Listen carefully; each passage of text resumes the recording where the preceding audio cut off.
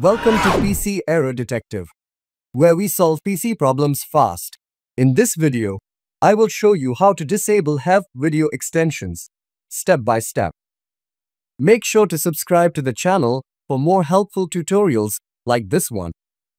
Step 1. Start by right-clicking on the Start menu and then selecting Settings.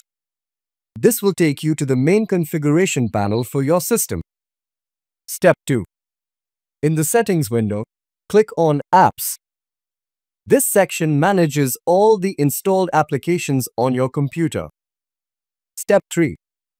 Under the Apps and Features section, scroll down and find the item labeled HEVC Video Extensions.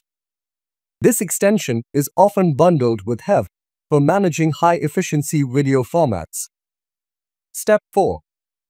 Click on the Advanced options for the HEVC video extensions.